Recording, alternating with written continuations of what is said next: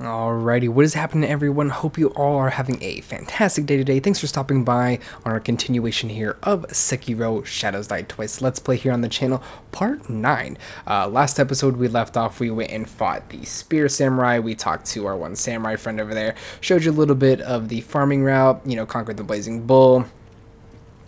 So from what happened from last episode, I basically, since we did get that one shinobi prosthetic tool from the key that we unlocked, I just went back, I talked to the sculptor, I had him put it on for us, so you can see that here, the loaded spear. I did do a little bit of farming, as well as you can see in the, oh, wrong menu, let me go into here. As you can see in the skills here, honestly didn't take me long at all, it took me like 30 minutes to get all these points, so I unlocked the, other skill here, as well as the descending and ascending carp, and then we went with flowing water and breath of nature. I could have kept farming honestly to get the double and the Ashina cross too, however I kind of just didn't want to. It's a little bit boring honestly. We can just get it through regular play and whatnot. It's not that big a deal. Mainly why I wanted to farm up and just get these ones is because they're just very helpful tools. So you could see as this one acquires the latent skill Ascending Carp. Latent skill that increases the damage inflicted to posture upon performing a successful deflection. So our deflections are going to make their posture go up a lot faster. Same with the Descending Carp. The Descending Carp, a latent skill that for a few seconds after deflection increases damage to enemy posture from all sources. So if we get a successful deflection off and we can hit, that's going to raise their posture up too, which means faster kill times. The Flowing Water reduces the amount of damage to posture when attacked by an enemy with a sword. So it reduces our posture damage by others with swords. So we're not getting postured up as quick either. And, postures that builds up on our end leads to stuns, which isn't good. The Breath of Nature, Light, recovers posture upon executing a successful death blow. So not only did we unlock the one here that we were saving up for, the Breath of Life, which recovers vitality upon performing a successful death blow. Basically, we get life back, and now we get posture damage back, or posture buildup back too. So that's going to go down off of a successful death blow as well, which is phenomenal. So all these skills here are just there to help you out, which is awesome, which is what you need. I did go back and talk to the merchant as well, not the mob merchants, but the one that we talked to for the information. I just talked to him. He basically tells you to eavesdrop on somebody to get some information, which of course I will let you guys know when that opportunity is that shows up. For now, what we're going to go ahead and do is basically clear this whole entire Ashina Castle area before we go to the very top of the castle right there above his man bun. So basically we're going to clear everything out around here. That's going to kind of maybe involve 1 or 2 episodes. Then we're going to keep going from there. This is, like I said, the farming route that I had used previously to just get all my stuff done. Like I said, it took me less than 30 minutes to do everything, to get all those skills acquired and everything. So really, really quick. So what we'll do starting out is we'll go ahead and go over here and fight the shinobi guy in the well that I was talking about earlier, the one that is a big pain in my ass. He's probably gonna whoop up on us here a couple times, so we'll just rest up here because this is the closest one. Won't have to worry about any of these guys. We can just come right over here. Honestly, we didn't need to even jump up there, my bad. We'll come right over here. You can jump right off of here, right up onto here, just take out him. Doesn't really matter that everyone sees us, it won't, because we're about to go around this corner right here. You could probably just jump over here if you wanted to. There's the samurai guy still there. I believe it's after we find out the information, we can come talk to him again and send him to the merchant to help him out. I believe we're gonna put on the oil cans here and the flame vent, because we're going to try and oil them up again. Remember, like I had said, we are able to drop down on him from here. Easiest way to do it, because it takes off 1 full health bar from him, because he hits very hard and is a very big pain in the ass. So let's go ahead and give it a shot here. Firecrackers out to stun him as well, so let's get to it.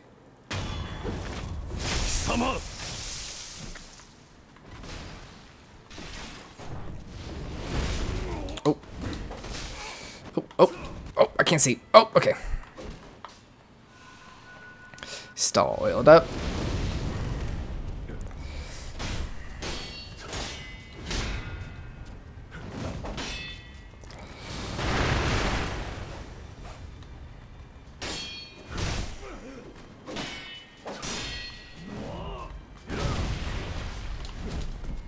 You want to make sure you jump over that one. Uh-oh. Oh, jeez, he caught us in the corner there. I'm just going to go ahead and resurrect. I'm going to stun him. That way we can get out of here and heal up.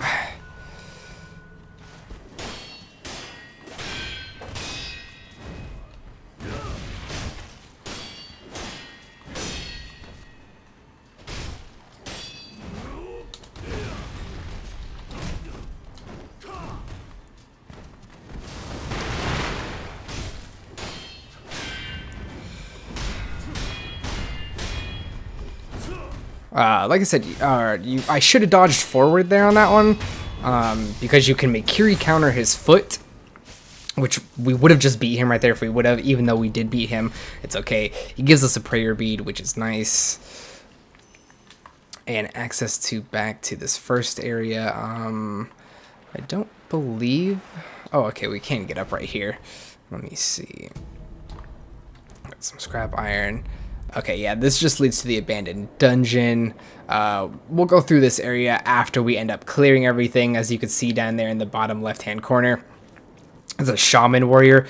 That purple stuff around him is terror.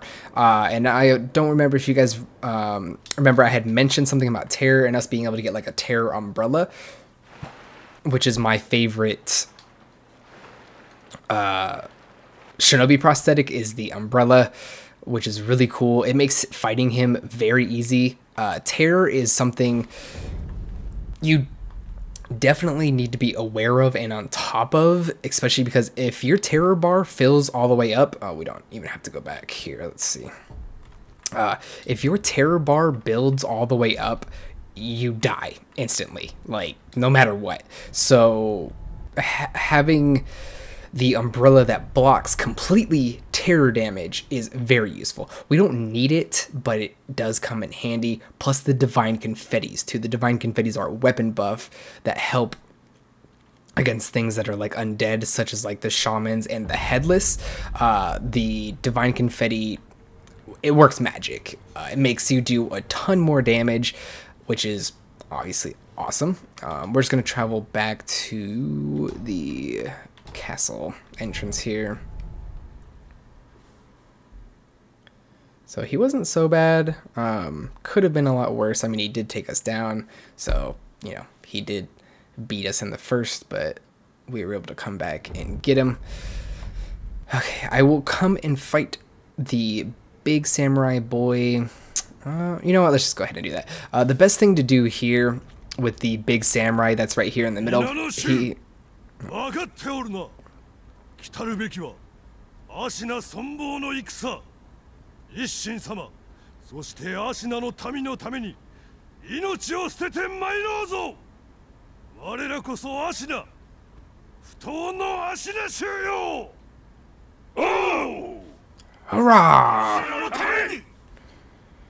About to kill everyone anyway.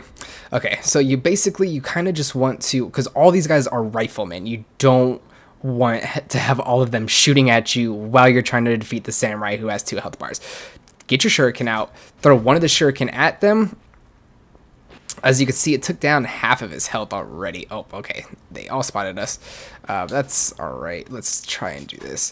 So two shurikens takes him out. So try and okay, messing up a little bit here, but that's all right. Let's just take him out. Big samurai boy on us.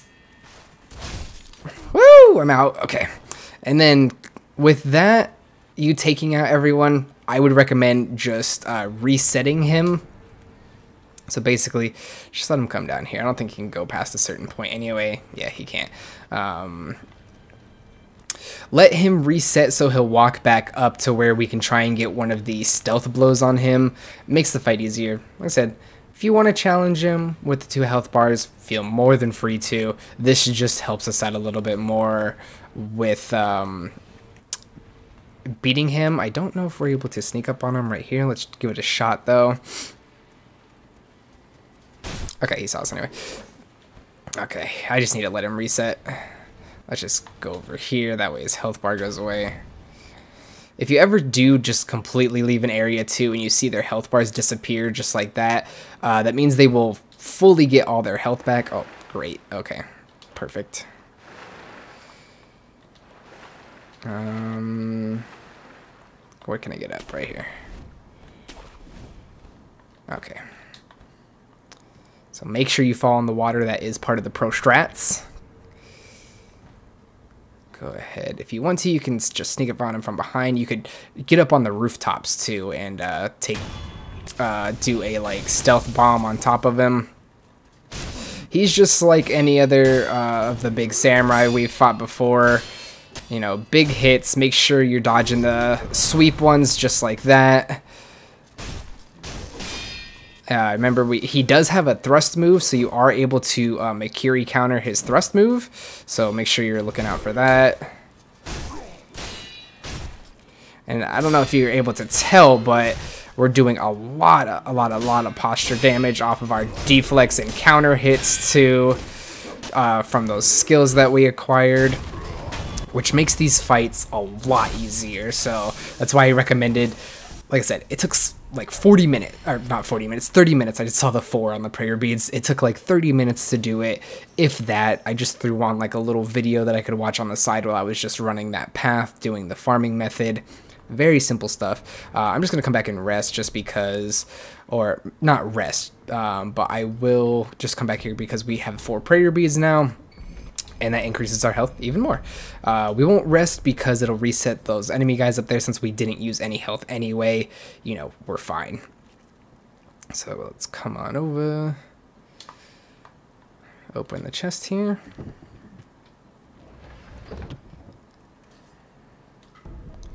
Divine Grass. The Divine Grass is very helpful too because it fully restores your vitality and cures all status abnormalities. So if you have like poison, terror buildup, anything like that going on, you can use one of these, fully heal you, and take all that stuff off. We can't unlock the door yet because it needs to be unlocked from the other side. We will, of course, go ahead and do that.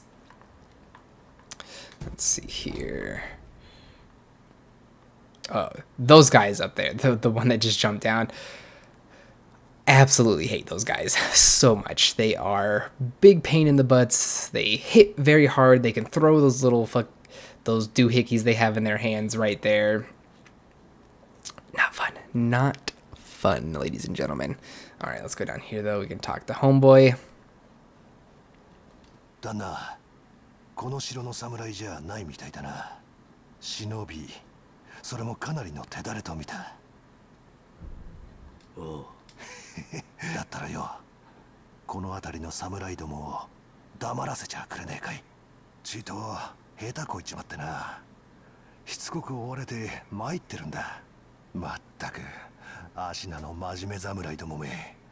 俺なんか追っかけてる場合じゃないだろうによ。Okay, so what he basically wants us to do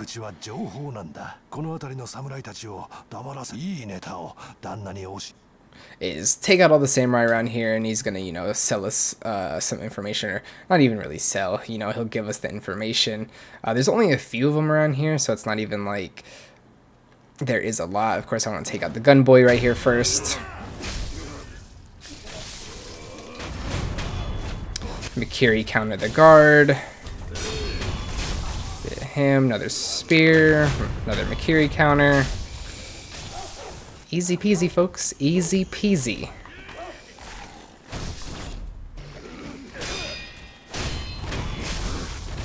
You want some too? Get parried. He doesn't know what's going on, but he about to learn today.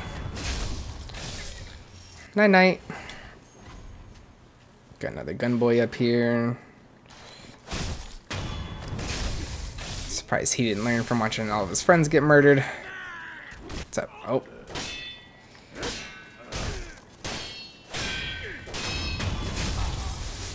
And just like that, kicking ass, taking names.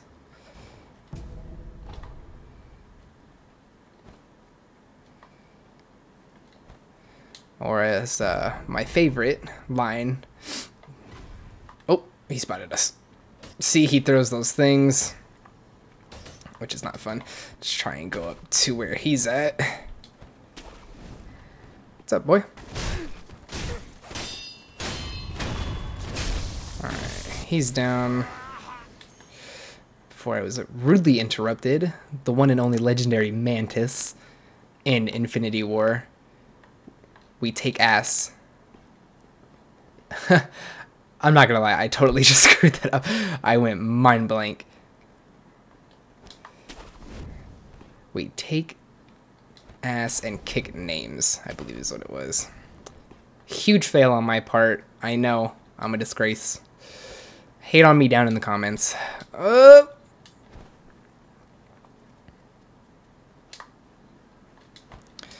I tried to be funny, but it really didn't work.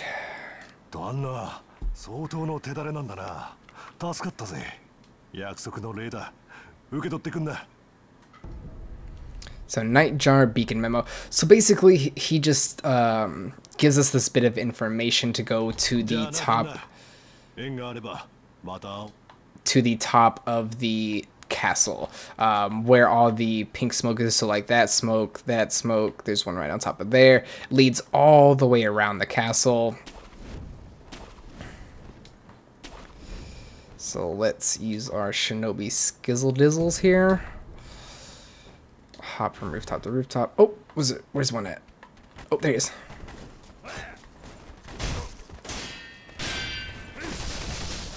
Oh, see what I mean? How's that fair?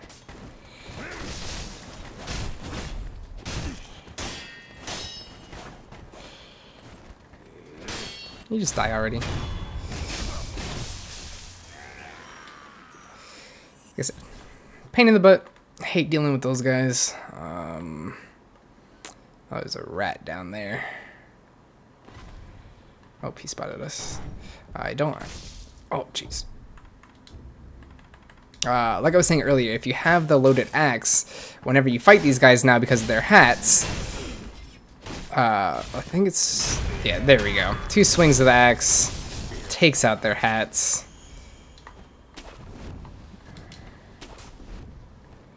I'm trying to see, just so I can make sure I'm not missing any items or anything. There's one there.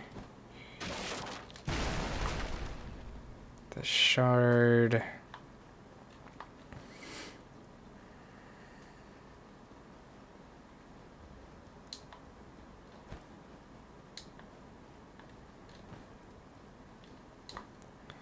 Okay, so we're good there.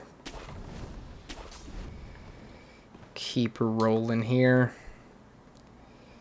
Is there anything over there? I don't believe so.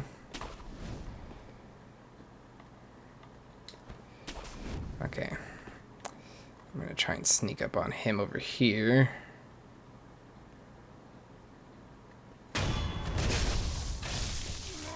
Nighty night. Can we get up from here, or is it over here?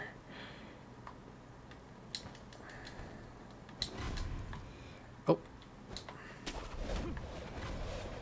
Oh, jeez. Oh. Oh, oh, oh, oh, oh.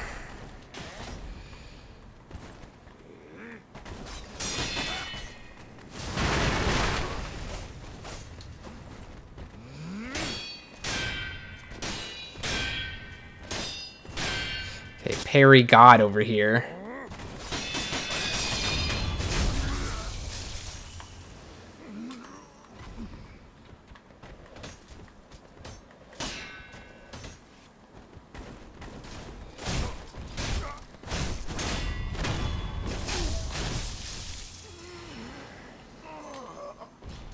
Okay, that's that taken care of.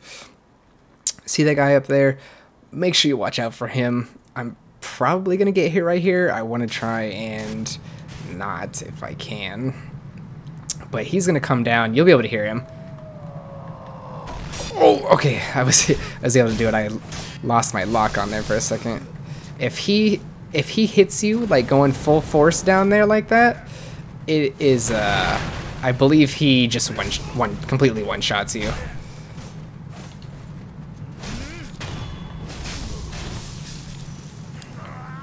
So just make sure he doesn't hit you on the way down.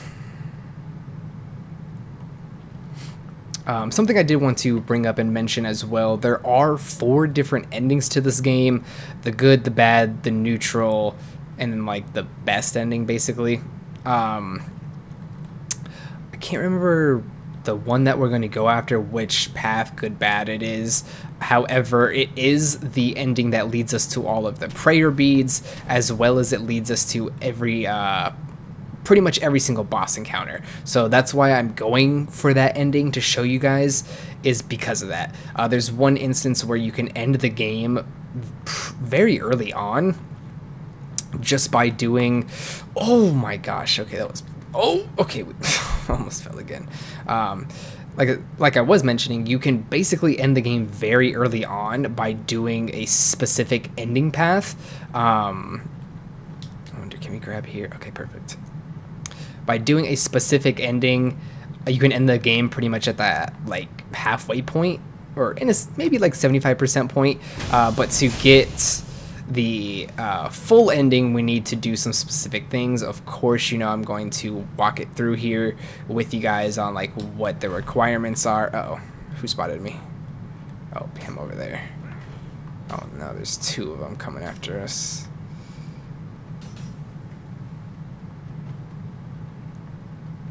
It'd be good if we could not fight all these guys at once.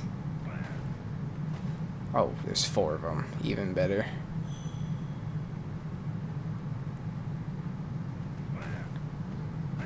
I don't know where the other guy went. They still got these 2 right here.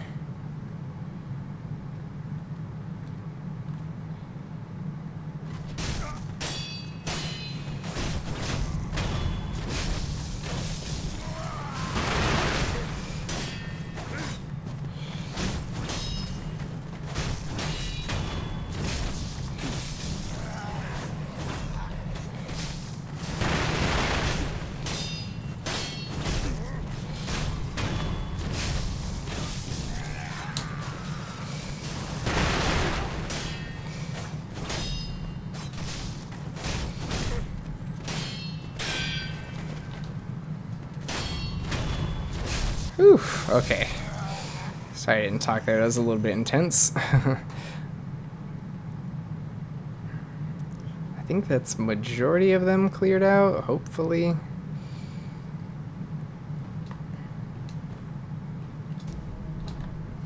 There is another sneaky boy right up there on that kite thing. I believe he has a bomb attached to him, so if you get hit by him, you're definitely gonna die. So we're gonna sorry, excuse me. We're definitely gonna try our best to run just right past him. Ooh, excuse me. There's a path that we can take right up to avoid him, pretty much. I'm just making sure there's no items over here. Just some lizards.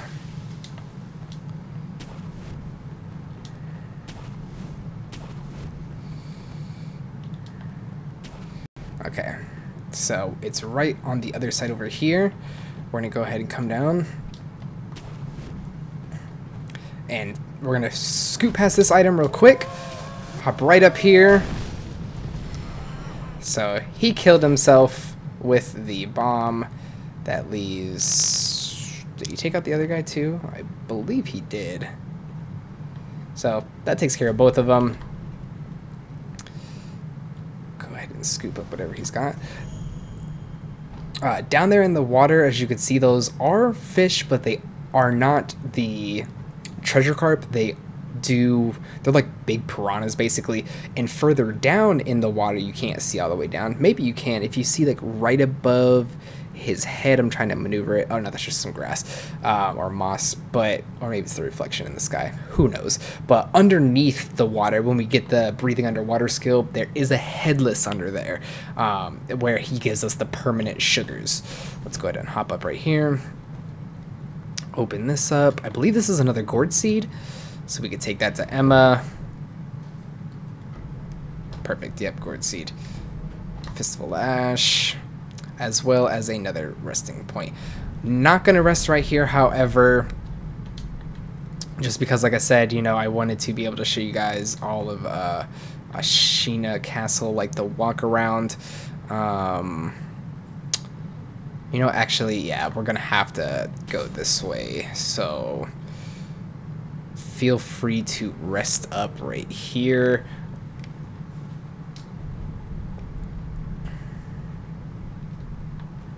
Let's see. Now, these guys, all this area in here is actually going to be like filled with a bunch of these samurai guys. These samurai guys do hit like trains as well. I wanted to just sneak up on him.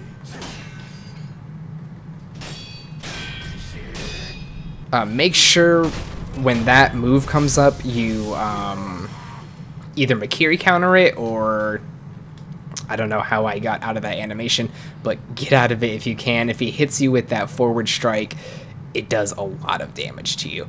So you can see there's one right there. There's a little old lady. She's kind of like the warning bell, basically. There's another one there. You can see right in front of him, too, there's another one in there. Plus, there's like two more over to the side over there. This area is a big pain in the butt. Now that he's over there, I'm just going to jump over here. Later on, there is an ogre that's going to be right in this building, too. The ogre is not friendly. As you can see, we have some basic enemies right down here, too. We want to go for the samurai right there. So when you come right down here, drop right on top of him, take him out, because these guys are just regular old samurai that are beating the crap out of me.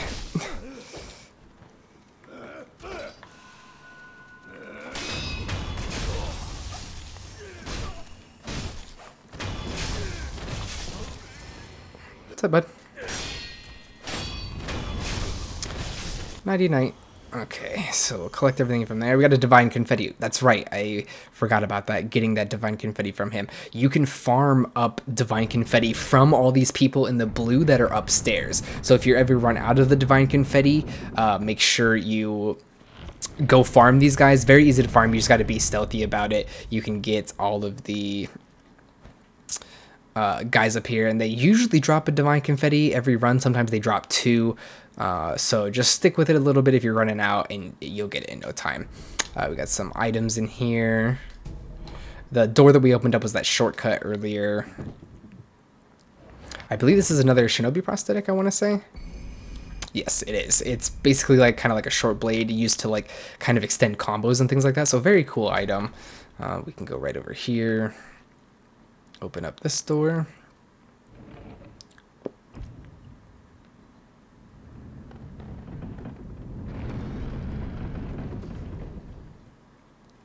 So don't fall in the water if you can avoid it. Let's see what's over here.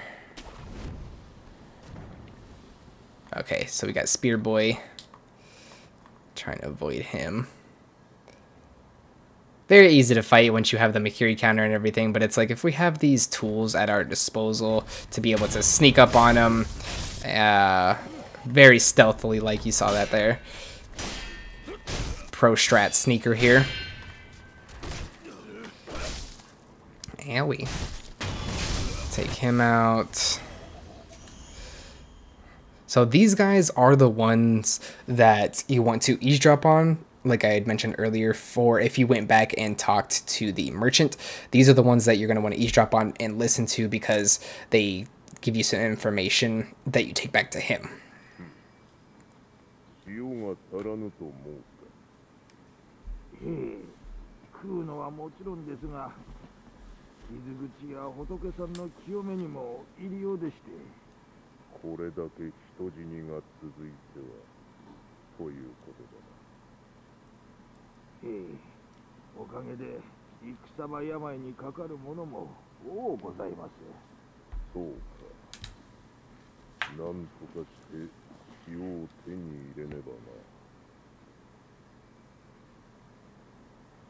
Perfect. So now that we eavesdropped on them, let's just go ahead and take them right on out. Go after the big boy first.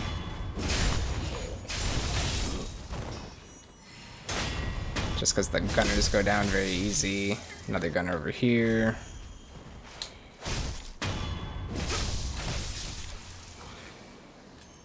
we will go over there probably in the next episode, just so I can get to the other sculptor's idol that's over there to show you guys. However, there is one right over here too that you can get, and I will explore this area right over here as well in the next episode, just so we don't have this one run for a long time. So this right here, as you can see, is our first Dragon's Blood droplet that we do get just for free. We don't have to buy it from anyone or anything like that. And like I said, if you do get people sick and you go back and talk to those people that are sick, it will enable you to help Emma find a cure, which is what you inevitably want to do, just because she gives you a free one too. We haven't died too much so far in our playthrough, so I'm not really worried about using one just at this moment. You mainly want to use them, you know, when you're confident in going ahead in different areas, you know, where you're not dying as much, just because you don't want to keep using your resurrection tool and keep dying and keep using up your blood droplets just to keep doing things. If you ever get to a point in the game where, you know, you kind of just want to progress maybe some side quests or talk to other people or do things like that that do have the dragon rot, I would just suggest using it to be able to keep going with those people. Like for instance, you can give sake to the sculptor. You can't really give him the sake right now because he has the dragon rot. I will get rid of the dragon rot so we can give him the sake, because he does give a little bit more of his like background and other things like that. However, we're going to go ahead and end the episode right here. I did go ahead and look up that Infinity War quote just so I knew I was right, or could save myself from earlier. We kick names and we take ass. Hope you guys did enjoy this episode here. Hope you all are having a fantastic day. Thank you all for making it to the end. If you guys are watching this far, make sure you guys like, subscribe if you're new, share it around with your friends and family, hit that notification bell so that way you can get notified when these videos go live. And I shall see you guys in the next episode. Take care.